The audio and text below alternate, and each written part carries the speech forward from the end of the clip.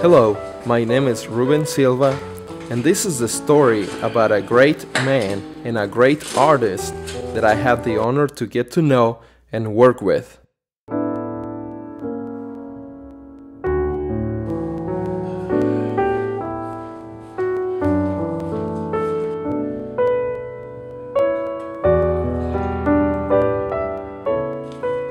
In 2003, I met Ralph for the first time, and since then, I've heard many stories that he has lived through.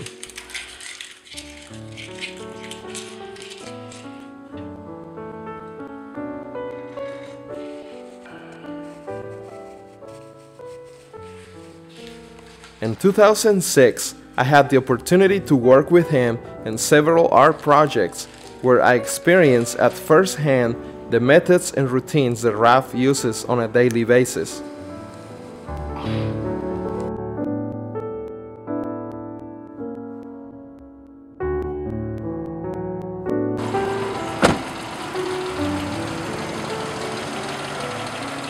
Recently, Ralph expressed his interest in leaving something behind as a legacy for local artists and for his family. My hope is that this documentary will give you a glimpse of what it is like to be around Ralph, and also to show you the pieces of art that he produced for the University of Arkansas Fort Smith, where I am a student.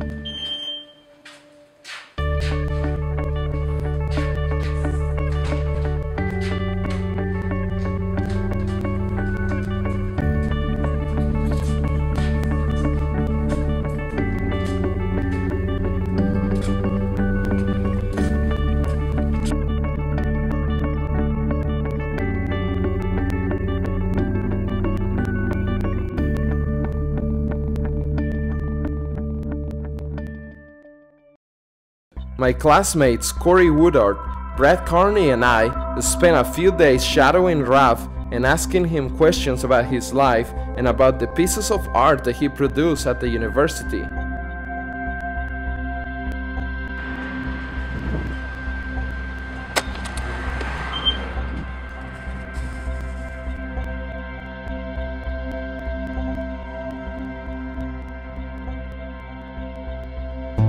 Ralph was born May 24, 1942 in Long Beach, California. He has lived in Arkansas since 1982 with his wife Nancy and 2 children. He has survived his son, Ralph Benton. Ralph has also served in the United States Army as a medic in the Vietnam War.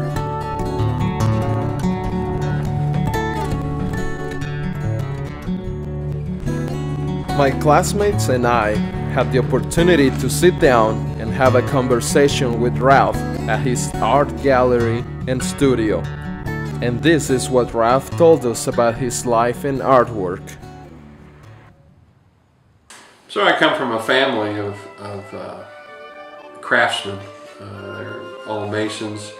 From that, when we moved here in Arkansas, I was able to take my studies, and I had a degree in art history, and I was able to parlay that into the trade that I have today. So I'm a multimedia artist. I work with about 40 different mediums: wood, stone, glass, fiber, and design, and also paint, and sculpt, all those different things. Really feel blessed to be able to work at something that you really felt like you were created to do, as a person.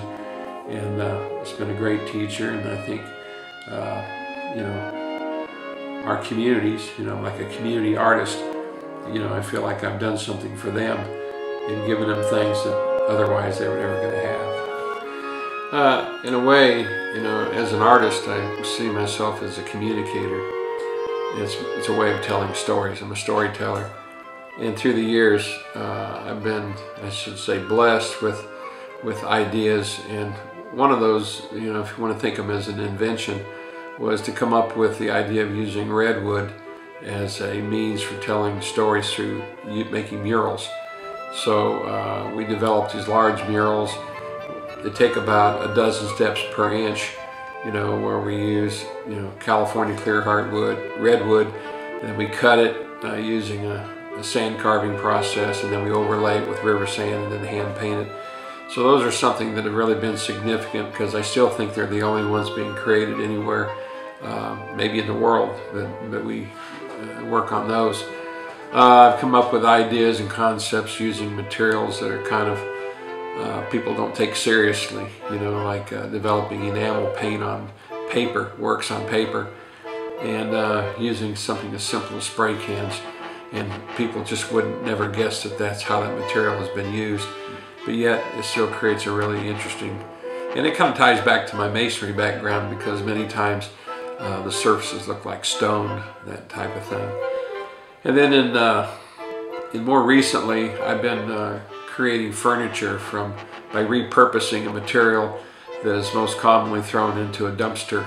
It's used in the printing industry, and they print on cardboard boxes, putting the graphics on the outside of these wooden cylinders. They're made 180 degree, they're halves, and then they put them together.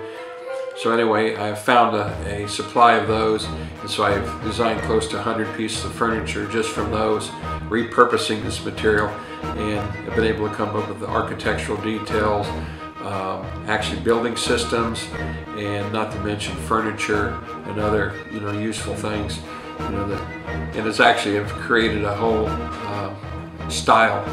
I call it neo-deco, because it kind of reminds you of the old Art Deco from the 30s, but yet it's been has a very contemporary look. And so anyway, that's been interesting to me.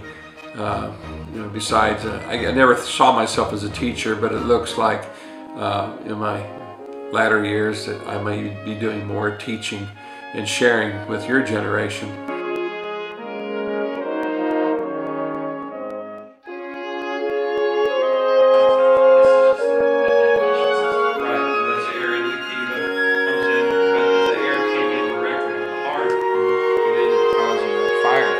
So they put this reflector wall to make sure the air goes around inside the kiva, and then they put their hearth on the other side. And that way they protect it.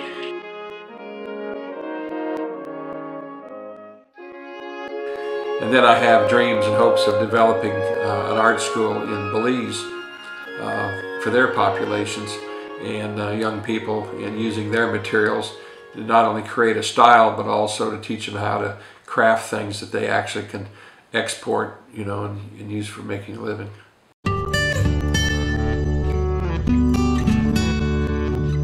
So tell me, what was the process like to make these mirrors?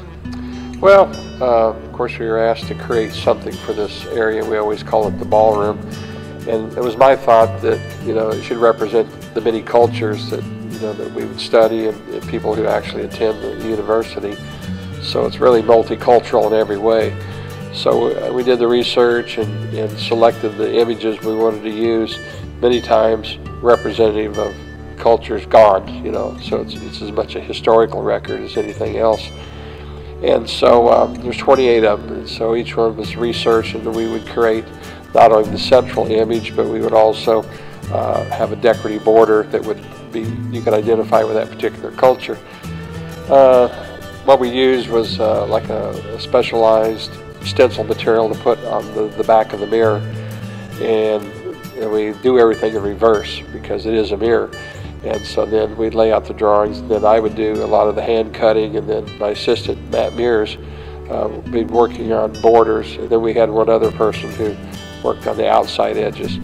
And so we're just like a little factory there. We were just working, and you know, every couple of days or so we would have another mirror ready, and all the designs are actually cut in using high pressure sand, and that's how we could cut in and get the really fine detail.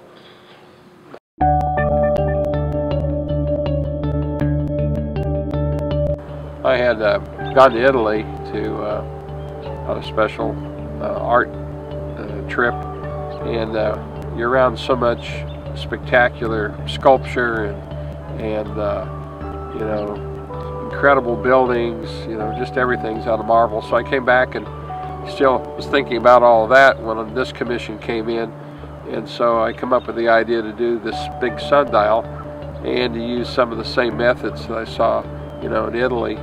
You know, the idea of using, you know, lots of, like this is a native marble, and in the scale of it. And being here at a university, I felt like one of the valuable things that we all have to think about is our use of time.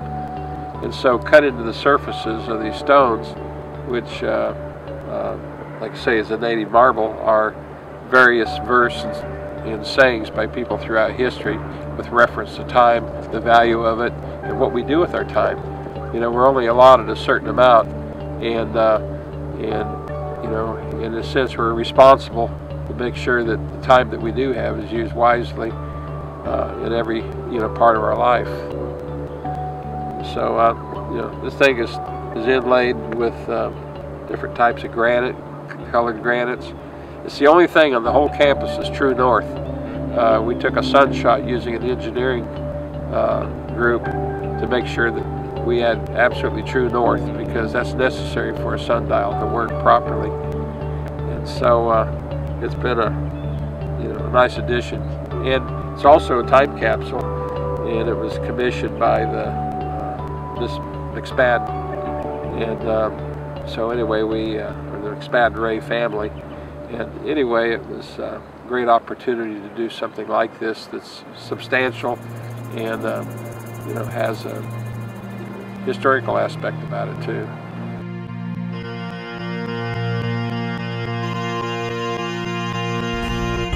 Tell me how you came up with the name for Spirit. Well, I was thinking about, of course, where it's being located, and I was thinking about the human being, how we're made up of body, soul, and spirit.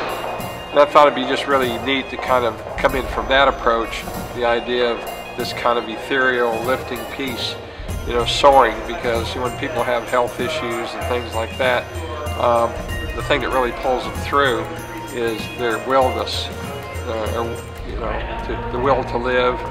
And so it becomes actually kind of a spiritual odyssey, you know, for many people. The materials are made out of acrylic, and the form I chose was representative. We used to have a mine in California where we mined tourmalines, and so I was very acquainted with that crystal form, so I thought I would use that as the vehicle to carry the idea.